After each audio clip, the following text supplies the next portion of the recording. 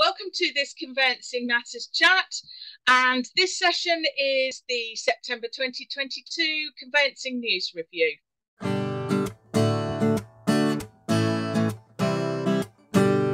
Welcome to Conveyancing Matters with Lorraine and Stu. Join us for a chat about all things property. So, Stu, September 2022 News Review already. Can't believe that time's going that quickly, can you? No, I can't. When you think we're just doing this on the back of, what do you call it, the anniversary? A year ago almost. It was the end of the stamp duty holiday. So can you believe a whole year has gone? I know. Well, probably the first and most important piece of news, Stu, of course, absolutely bit of flagrant advertising here. We've got another Conveyancing Matters Live coming up, haven't we? We sure have. Yeah, 8th of November. In London. We'll give everyone more details and we'd love to see everybody there. But we will do some separate guff about that. But to jump into the news, it's a fairly mixed bag this month. And of course, everybody's, had the national period of mourning following the death of the Queen. And just one sort of point to note, really, which is one of, at least works in firms' favours on the old priority periods, Stu. But in case anybody missed it, because Monday the 19th of September was our impromptu national bank holiday, it is worth firms just noting that priority periods will be extended by one working day if they were began before the 19th of September and expire after the 19th of September 2022. So just one for firms to note, really. I don't want to say anything more about it than that, but just worth noting that firms do have an extra day or so. So, well, you mentioned stamp duty at the outset, Stu. So go on. What have you got to tell us? Well, we've got quite big news regarding stamp duty, haven't we? Whether it makes much difference, I'm not sure. But obviously, the stamp duty thresholds have been increased or put back, whatever you want to call it. So indefinitely as well this time, not a holiday. Yes, the stamp duty, land tax, no holiday.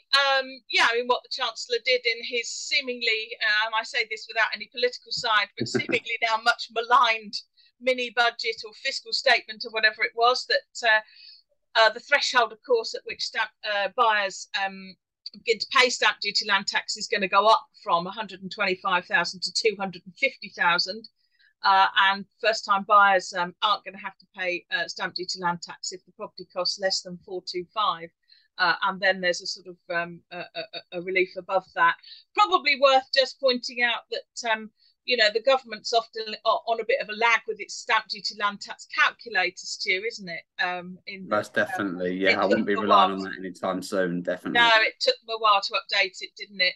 Yeah. And of course, I think it's just fair to sort of point out to colleagues that they do need to keep their ear to the ground on these sort of government and fiscal changes, because it does seem at the moment that we are in a state of sort of flux on finances generally. We've obviously done the chat last week about the difficulties with mortgage offers, and of course, just because a stamp duty land tax cut has been made, Stu, of course it doesn't necessarily mean it's going to stay in force for very long.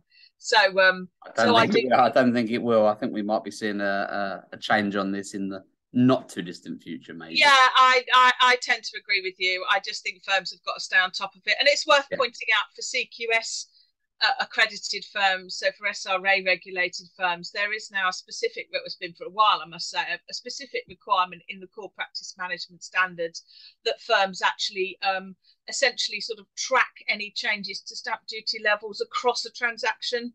So we do all, I think, need to be keeping quite a close eye on that. So what caught your eye next, Jim? So we discussed earlier before we came on, didn't we? Lexa and the first remortgage that's been completed. Yeah, so PEXA, this platform that originated in Australia, and they, as you say, they've completed a remortgage essentially, digitally, as far as I understand, and they've actually acquired Optima Legal. So it's clear, I think they're quite serious about coming in the market. And obviously, when we spoke to our lovely Australian colleague when we did our Australia Around the World chat, Stu, they of course mentioned PEXA as the sort of financial platform, and it seems they are coming into the UK market very seriously. So I think that would be one to watch, won't it? Most definitely. I think though it's the same. You know, I think as with all sort of conveyancing related tech, I think, you know, the market is very fragmented, and I think that's probably one of the biggest challenges for all of these organisations. It's getting enough critical mass that yours becomes the default product or position, really. And I think that's probably the biggest challenge. So you know, watch this space. I thought it was worth pointing out, Stu, and I see it fairly regularly because I keep an eye out, but it's always, you know, and again, this isn't conveyancing related specifically, but given the pressure that conveyancers are under, it's probably worth mentioning. But an experienced solicitor was struck off, therefore can't practice anymore, essentially for, you know, verifying client signatures on a form when in actual fact she hadn't seen the client sign. This happened to be, you know, in relation to a form allowing one parent to take their children out of jurisdiction, and of course that all unravelled when things went wrong there. But you know, the bottom line is, I mean, this, to be fair, this lady, and I do understand the moment of madness thing, I really do. You know, she said she'd have to, and I quote, you know, live the rest of her life with the stigma of being a disgraced solicitor. She was truly sorry. But fundamentally, Stu, I think people forget these days, and I think with digital signatures and everything else, it's very easy to be complacent. Blasé, yeah, definitely, yeah. It is, but at the end of the day, you know, we're lawyers, and saying you've witnessed a signature when you haven't, or a very experienced legal exec of 20 years standing, again, was recently given a rap on the knuckles and can't now practice without the SRA's consent, essentially, because he essentially sort of, you know, backdated a lasting power of attorney, because the certificate providers and the attorney and the donor didn't sign at the same time. So this is something I see quite regularly, and I really just wanted to remind our conveyancer colleagues that, you know, backdating a document, witnessing a document where you haven't seen the signatory sign is dishonesty, because it's making a representation of something that's not actually the case. So yeah. I think also maybe when you're receiving this document type, to actually check it's been witnessed properly. We've seen a flood of documents recently where, for whatever reason, and despite the fact that we tell clients to get the witness properly, you know, not a family member, that kind of thing, they're coming back, you know, not witnessed properly, even not signed, or you know, somebody maybe with the same surname. So I think actually checking the document and checking the witness part really important. And yeah, actually, really, really important. That's a really good point, actually, Stu, and that does to tie into something that's very conveyancing related, because a lot of firms now sort of rather insist on seeing, a lot of buyers' firms, you know, insist on seeing a transfer signed in escrow, so in readiness for completion, prior to completion, if not prior to exchange. Again, to make sure that on completion you're going to get a transfer that's properly signed and witnessed. And I have to say, I think as a moment of risk management, I think that's a very good thing. Yeah. You get a bit of, I see a bit of sort of, you know, I don't know, a bit of sort of complaint on social media from people who say, well, you know, surely that can be used for fraud. Well, not actually if it's got draft written across it in, you know, felt tip. It's possible to do it. You're only sending a scan. If you've written draft across, you know, both pieces, the point is for the buyer's conveyancer to actually just see if it's been properly signed and witnessed. And I think the point is, Stu, we now know, and certainly I think you and I, you know, are of the generation, and I know I'm so much older than you, but you know, probably 20 years ago, if we hadn't got a document properly signed and witnessed, we know that we could contact the lawyer on the other side and it would get sorted pretty quickly. And I hate to say it, but I don't think that's the case anymore. Definitely not, no. No. So, you know, I have a huge amount of sympathy for people actually wanting to check that documents have been properly signed and witnessed prior to them actually being relied on.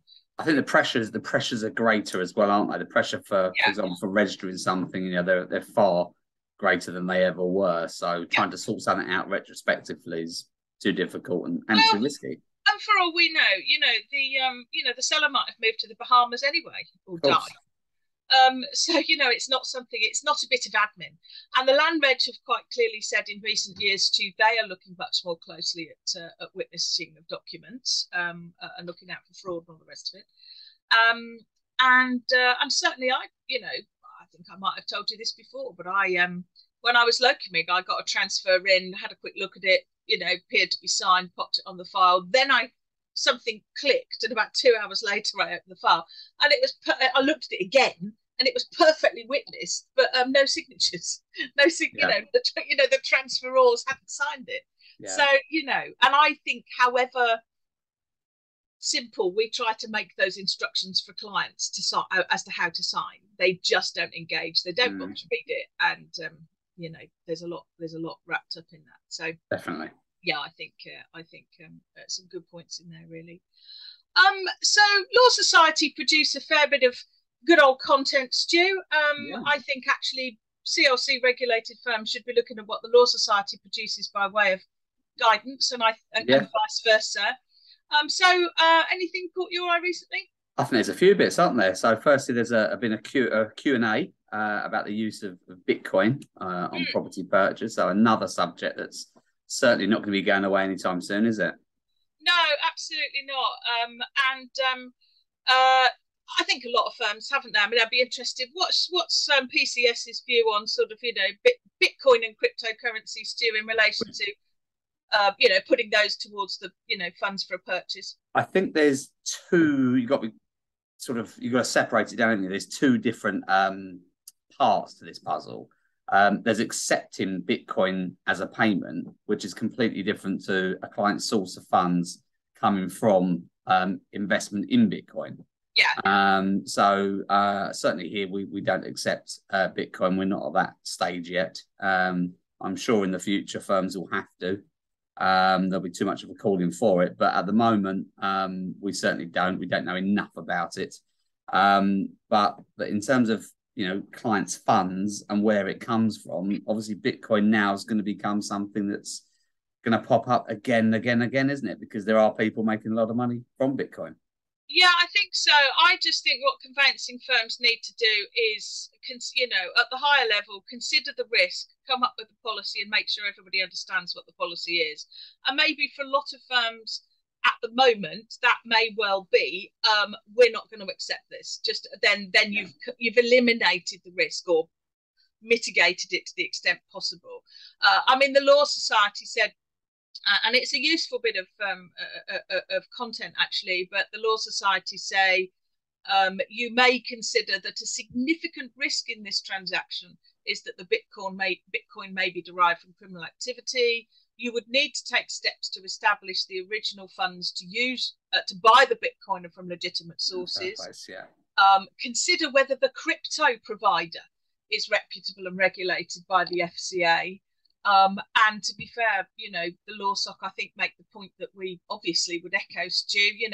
If you, that's the firm, consider you don't have sufficient skills or time to undertake the necessary checks and analysis, consider whether you should decline to act on the basis you cannot adequately manage the money laundering and other risks. And I think that's probably where at the moment a lot of firms would be on this.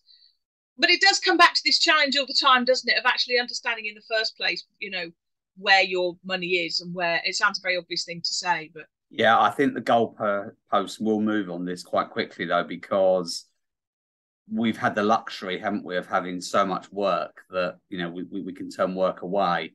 And I think the key on not just crypto and Bitcoin, but basically source of funds, is actually doing a proper risk assessment right at the start when you're quoting a client and asking those questions. Where did the money come from? And of course, if it's coming from Bitcoin, cryptocurrency, and you don't know enough about it, then it's a case of actually not taking that work on.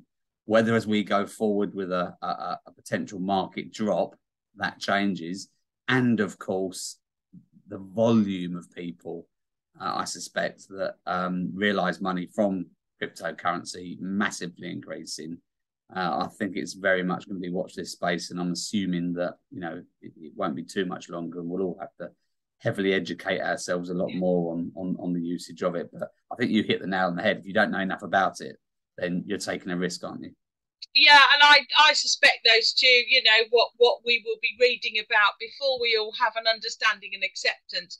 I hate to say it, but what I think we'll be reading about first is firms getting caught with their pants down who did take the work on, did take the risk, and didn't understand the source, and that's the problem. And I actually think that's the way that it will go, unfortunately. I think firms will feel under pressure. My advice to conveyancers, to the coalface conveyancers, is for goodness sake, if you are acting on a purchase, particularly if you're still working at home, you're not sort of, you know, supported in the sense of being in the office and having people around you. You can't go and knock on somebody's door at the end of the day. If you are presented with a purchase and at the beginning of that transaction, you don't know and understand what your client is telling you about their source of funds, then for goodness sake, don't do any work until you've asked, found out, gone and spoke to someone else in your firm, spoke to your money laundering reporting officer, just understand what your firm's procedures are. I mean, that would be my, you know, my plea to the coalface conveyancer. There are actually firms out there now that will give you some sort of certificate regarding the validity of this currency. You can actually outsource the check-in of this. I don't know enough about it myself, and I'm sure some of the viewers may well have used some of these firms, but potentially in the future that might be something that pops up. I certainly don't know enough about it, and we haven't done enough of it here for me to give any kind of advice or representation on that. But I know there are more than one firm now that will do that for you. I think the issue again, though, is to just to sort of carry on this tangent a bit. But I do, you know, there isn't really any part of the conveyancing process you can't outsource now, or you know. And I think what firms need to understand is that, and I sometimes wonder whether they do, is that still the responsibility, if something goes wrong with that outsourced provider or that outsourced product, work, whatever, is that the liability and the risk still lies with the firm. You may consider that outsourcing it mitigates the risk to some extent, and in many ways, I'm sure it probably does. But the responsibility will always lie with the firm, and therefore the firm's professional indemnity insurance if something goes wrong. And I do think that's kind of worth remembering, because I think a lot of firms forget, quite frankly.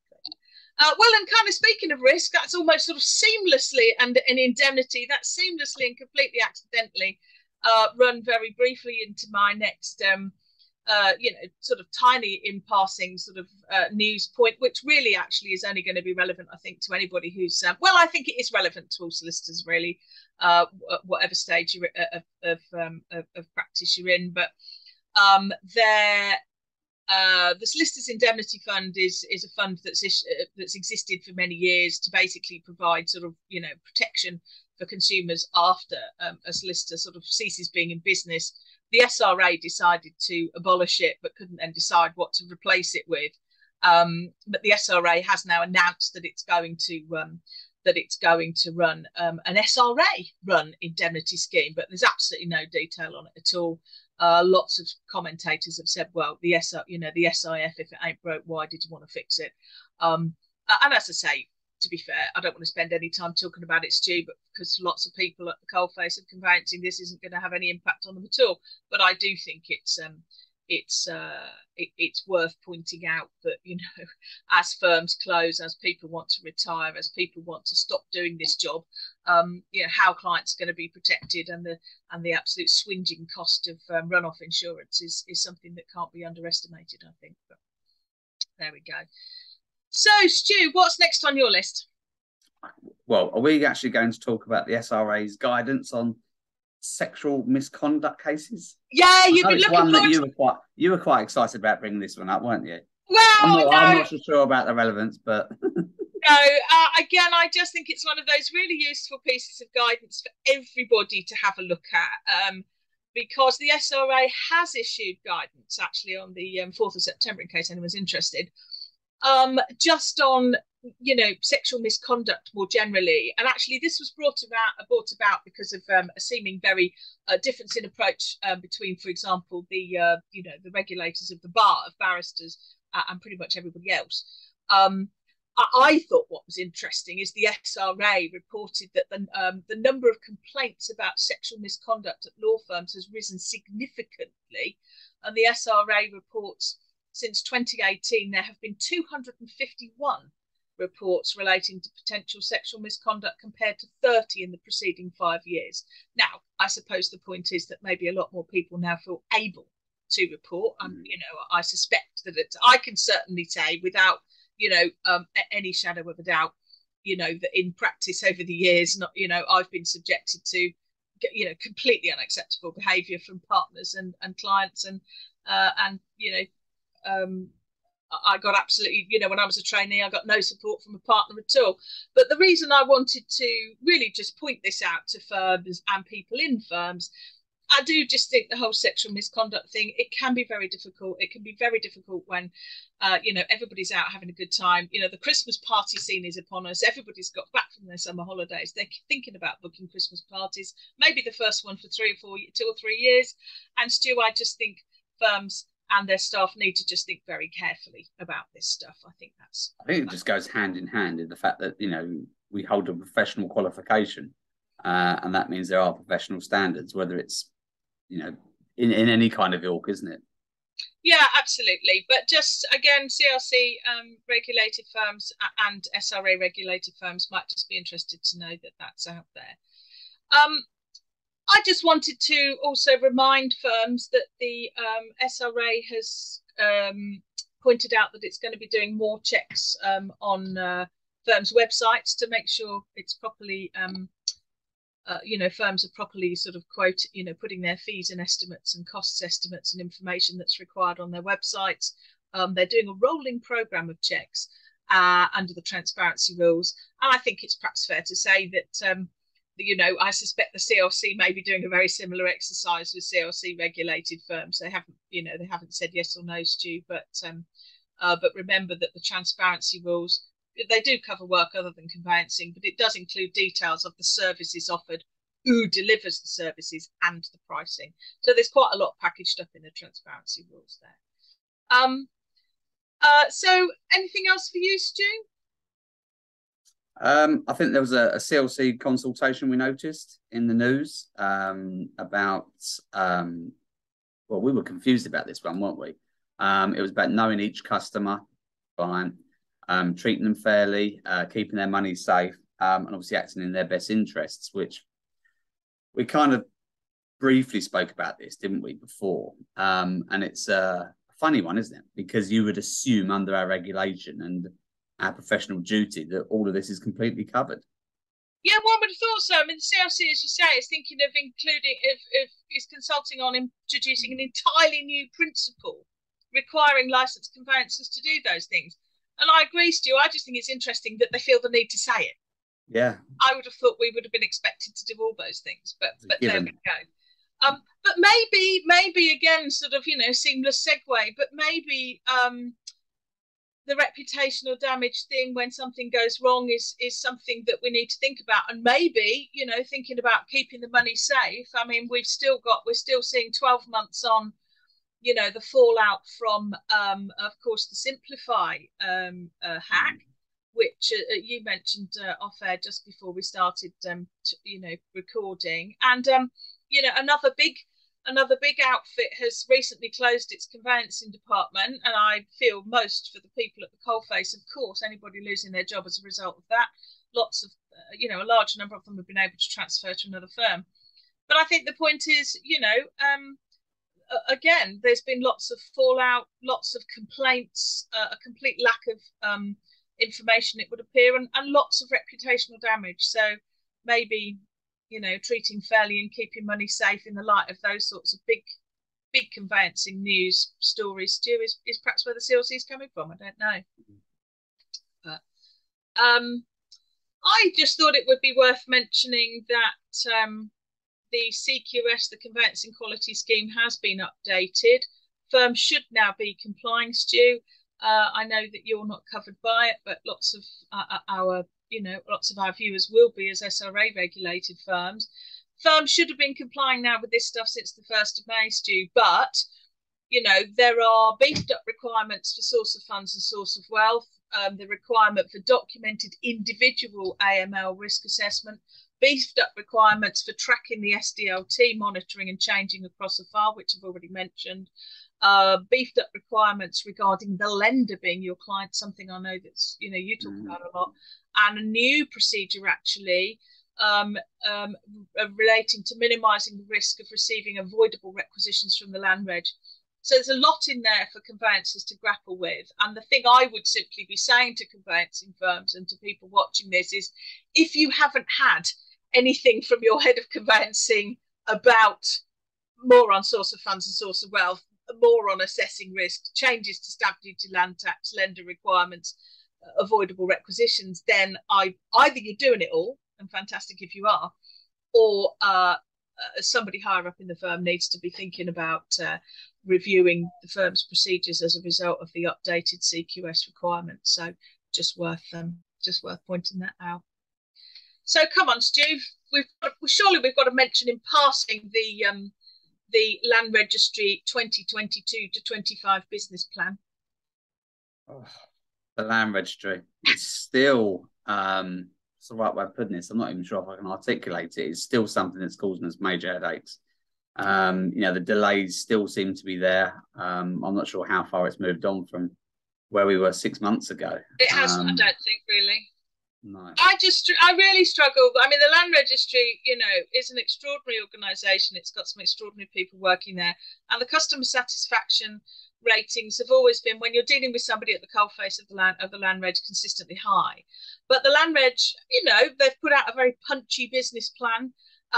They expect, you know, everything to be digitised. They're all expecting 7 out of 10 updates to the land register to be automated by March 2025, and they're still migrating the data from land charges departments in local authority to the land reg. So they are, excuse the puns, to you, doing a massive land grab.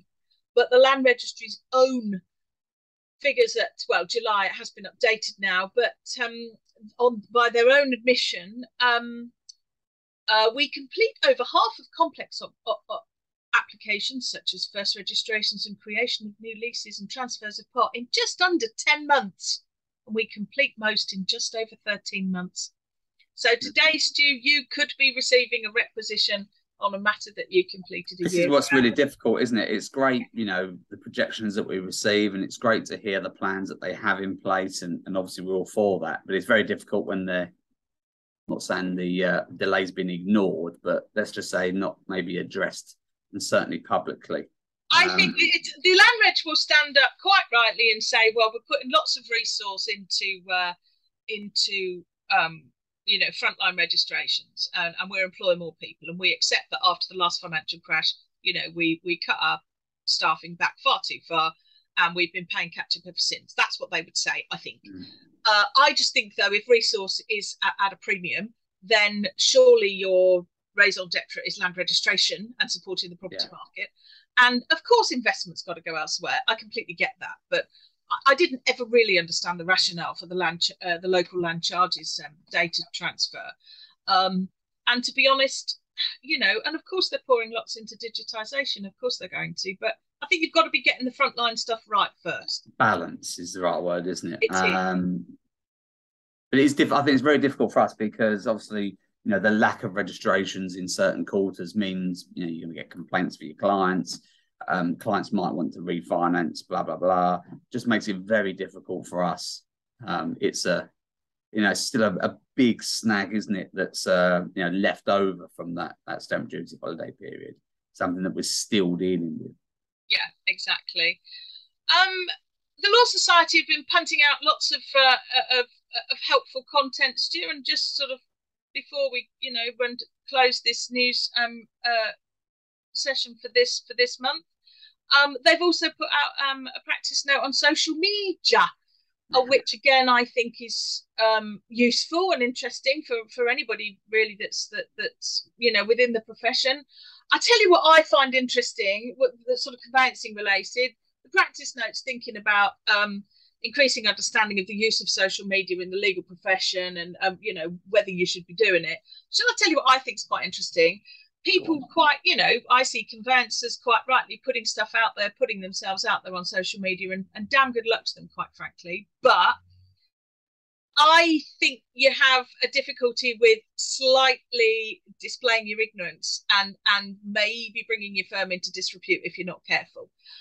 One example I have of that is somebody I saw on social media who basically, thought they were fantastic because a completion didn't complete, funds didn't come through, but they thought they were marvelous because they got everybody moved on the Friday and decided they would just sort of, do all the funds and everything on the Monday, and they thought that was great, and they had absolutely no concept of what the worrying thing about that is the amount of people that will like and share and agree with it as well. I think this, again, it's a bit of a two-pronged discussion, this one, because I think as people are more and more inclined to put themselves out there, I think it's really, really important that firms in general review their social media policy.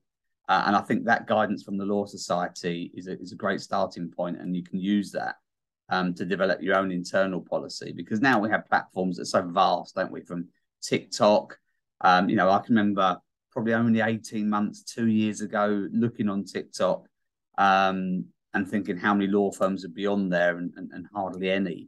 But now, of course, TikTok being the sort of rival platform to Facebook means that all law firms all of a sudden adopted it.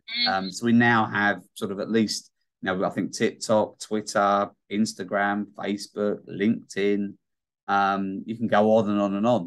And I think, monitoring those platforms, and that's just a selection of the big ones, of course, there are others, is difficult, isn't it? So having a robust policy place that's in your office manual or a separate policy that staff sign is mega important, because of course the actual risk and implications of information being divulged on public platforms is huge, isn't it? So it is. Well, and I just worry that a lot of the more junior members of the profession, and I mean no disrespect to them, I've always thought this is very much something that should come from the top, but if you don't have an understanding of the importance of the duty of confidentiality, for example, and you're taking photos of the gifts you've been sent, and your client's name's still on the card or whatever. And, of course, with confidentiality, once it's out there, it's out there.